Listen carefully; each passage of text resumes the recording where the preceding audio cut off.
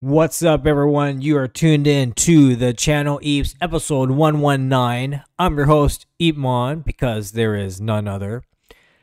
I just came back, folks, from an all-you-can-eat sushi restaurant, and I am so full. Oh my god. I always do this to myself. I always go way overboard to the point that I'm walking back home and I'm limping. I'm literally limping because I ate so much. Like, that being said, I don't go to these all you can eat indulgements all the time. I do it once in a blue moon. But for some reason today I said, you know what? I'm going to treat myself. I am going to treat myself, and I did. And I sort of regret it now. I probably need to do a little bit of some laps just to work on the digestion. Oh my god. Anywho, getting off track. What am I going to talk about today? Today, I am going to talk about the life of an entrepreneur, and it never ends because, yeah, it's just the way we are. I want to talk about this new initiative, that being said, that I started earlier this year with my co-founder, Killjoy. He is the Web3 builder, Solidity developer, and Eepverse is my vision of the world of Eeps, something that I created, that I envisioned a long time ago, where I have my own Eep characters, my own worlds, my own universes. And I felt that with the advent of the new technologies that are emerging, such as Web3, blockchain. You notice that I'm talking, I'm feel kind of still full, so I'm just trying to be careful not to go too hard on myself.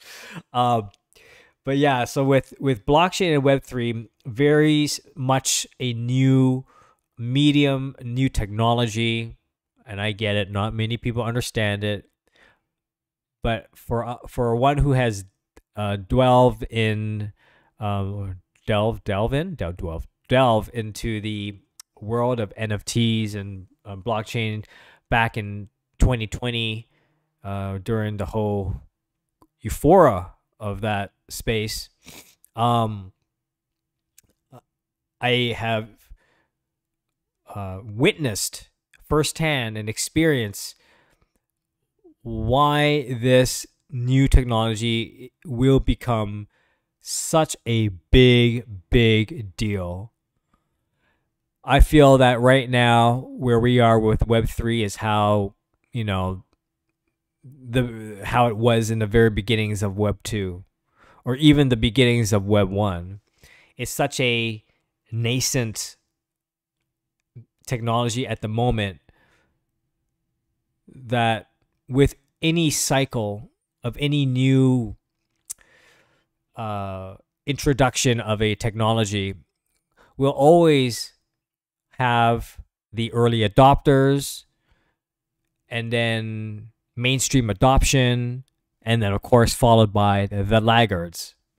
I've seen this many times, and I have witnessed the same usual suspects who deny, they hate it, deny, and then eventually they follow the fold. Because, folks, let's face it, it is part of the technological progression, right? It just so happens that technology progresses and opportunity moves in that vector direction. So anyway, I've digressed a lot.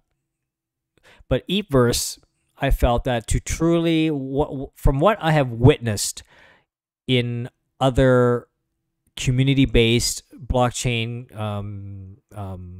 platforms, I do feel that the time is right to launch Eepverse, which I did earlier this year, and to continue to spearhead it in new directions. new collaborations, partnerships, and whatnot. So I thought I'd do a little bit of a show and tell. I know I'm 5 minutes in. I think I've ranted too much, but I have to be better at these timings and all that. But I want to show you my Instagram account at EEPMON. And I've really, we're just building, folks, right? Like Killjoy and I are just building. And I was very pleased to find out that Eepverse, we're using this this technology called Patchwork. Patchwork is like really, is a I don't think it's an organization. They're like basically like us, like just like a bunch of dudes who just created this new way of making a layer that wraps around ERC 721's NFTs kind of thing, and which gives additional, how do I say, gamification perhaps, or it adds these additional features and utilities to make development and NFTs more accessible. And yeah, it's just like a platform play is what it is. Eepverse is powered by Patchwork. In fact, I'm not the coder, so Killjoy is the coder guy. But in my understanding, we are leveraging Patchwork's technology, because what's really special about what we do with Eepverse, like you notice that if you had EatMonkey, excuse me, if you had EatMonkey, you could equip EatMonkey wearing different apparel, different, it could be a hoodie, could be a pant, and you'll see that you can actually equip that through our Eepverse website. And it might sound very simple. Yeah, you're just dressing up the monkey, EatMonkey, with different things. But in fact, the underlying, what goes behind the scenes is actually quite complicated. Is actually quite, like technically, like speaking, it is pretty cool. Like it's actually a really amazing thing in what we have achieved, and it is also thanks because of the Patchwork dudes who provided this this technology that makes it more accessible for us to for Killjoy and developers to do these things, to equip other, and with the idea of NFTs equipping with other NFTs. Like, so in layman's term, basically what this technology is that one NFT can own other NFTs in a very hierarchical structure. So if hypothetically speaking, EatMonkey is the top level NFT, and then what's EatMon wearing? Oh, is it a hoodie? Is it a shirt? Is it sneakers? Then it is a branch off of the EatMonkey root. And then it can even just go down to many levels. That is really cool. That skeletal structure to enable NFTs to absorb other NFTs is I see so much promise and potential. And here we are, the ability to equip EatMonkey with different things. Now, there was a bounty. I'll get to the chase. Sorry, I'm just really stretching this so long. There was a bounty and a competition of like whoever can create the amazing experience using Patchwork technology is eligible to win prizes. And I'm really pleased to say that we got first place for this competition.